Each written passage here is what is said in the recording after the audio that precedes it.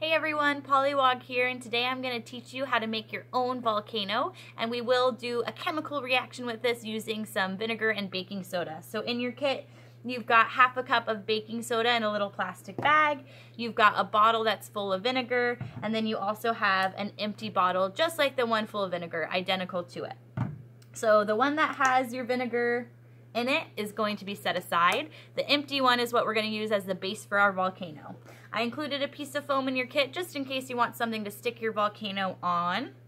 So I'm going to go ahead and tilt my camera down and get started, but I do want to mention you should have a rolling pin on hand to make it easier for your clay. A little bowl of water is going to really help us work with our clay. And if you have a funnel, I recommend a funnel to make it easier to put our supplies in. But if you don't have a funnel, it'll still work with the little piece of paper that I included in your kit, and I'll show you how to do that when it's time to add our baking soda. I'm going to tilt my camera down so you can see my hands. Okay, so just like you can see, I've got my little piece of foam. I'm working on a craft tray because this is a messy project, and now I'm just going to start with my clay.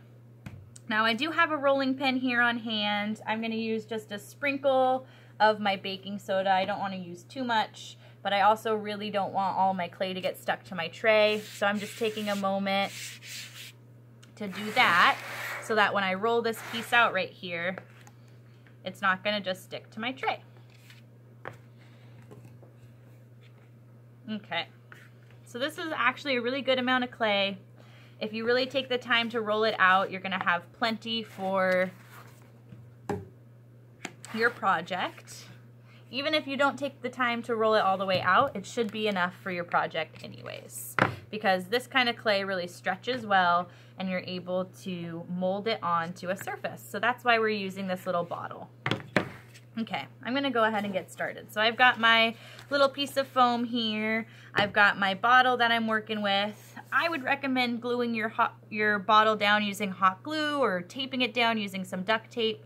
I'm going to get my fingers just a little bit wet and I'm going to start working with this clay.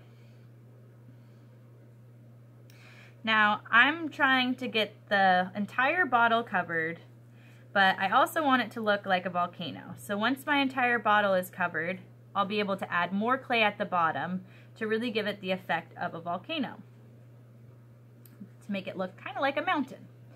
So I didn't include any paint in your kit, but that is a part that you can add on to this project if you have a lot of fun making your volcano and you want to really add more to it.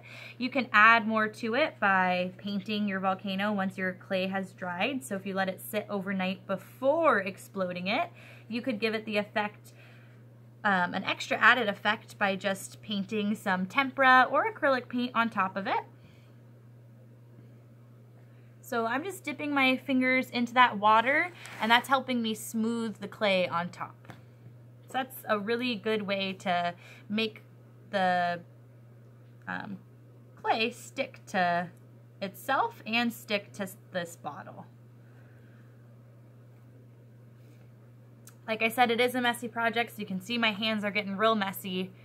That's part of the fun of this project. Just gonna turn it around so I can see. Just gonna keep on molding it together, pressing my clay, really making it stick. Now if you chose not to glue it down, you'll be able to use your clay like I did right here in the front to help hold the bottle down as well.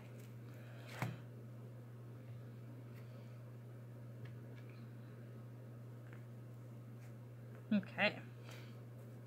So now that I've got my bottle all the way covered, I'm going to use all this remaining clay to make it really look like a volcano.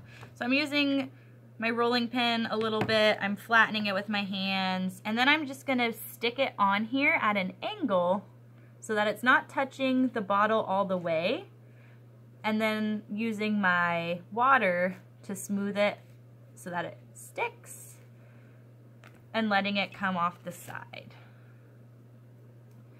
So you could also put something else underneath if you don't like the shape of the bottle. There's lots of different ways you can make volcanoes, but having something on the inside makes it so we won't need quite as much clay.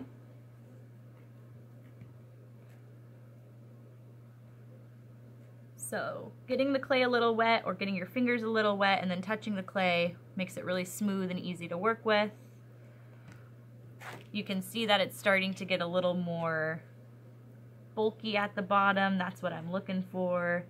I just really want it to look a little bit more like it goes out, like a little mountain.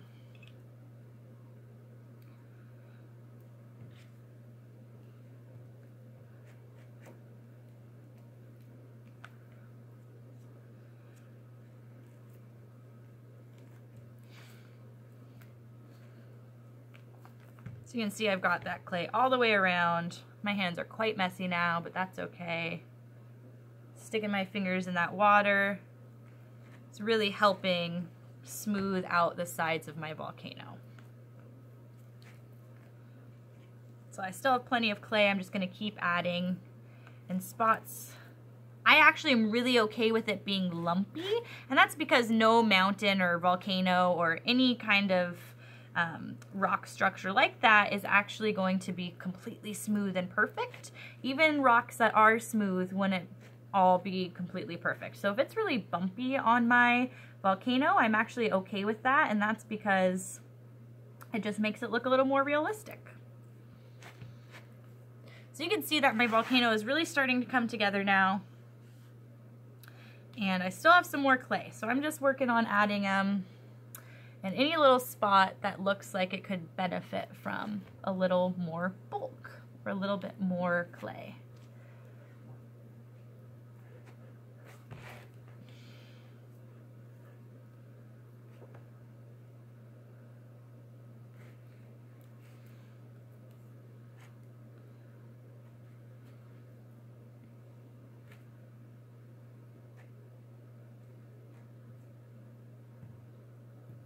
All right, and I'm just using that water, smoothing it out a little bit more. I'm gonna add that piece right there to really give it that look of a volcano right in front.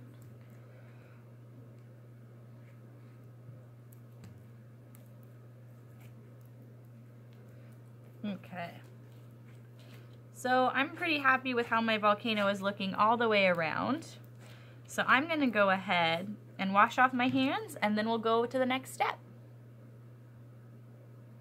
Okay, so my hands are washed, and now we're gonna move on to the next step, which is adding our ingredients to make that chemical reaction happen with the baking soda and the vinegar. So to just dump from my bag or from this straight into the bottle is gonna make quite a mess, and I might end up wasting a lot of my baking soda, which wouldn't be good. So if you have a funnel, you can just stick it right in there and then pour in from there. Now if you don't have a funnel, I did include a little strip of paper that you can roll just like that. I made mine a little too big. There we go, just like that.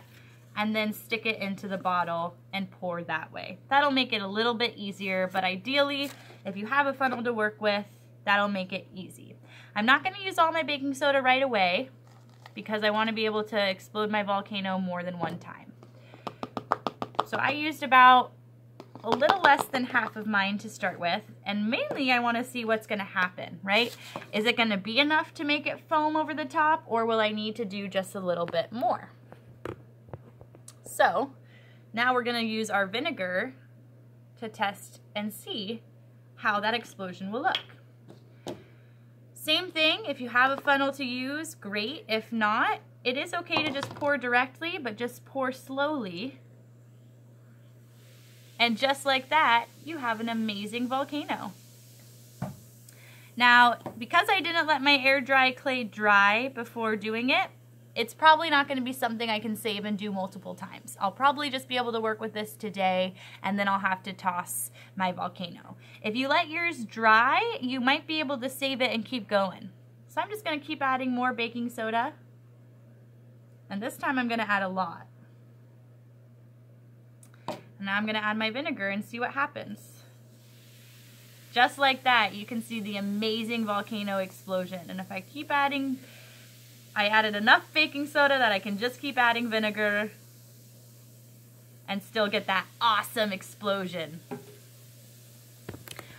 Alright everyone, that's it for this mini lesson. I hope you have so much fun exploding your volcano. And if you want to, tell your parents to post some pictures of you on our current families page so we can see the fun in action. Alright everyone, that's it for me. I hope you enjoyed this mini lesson and I'll see you next time.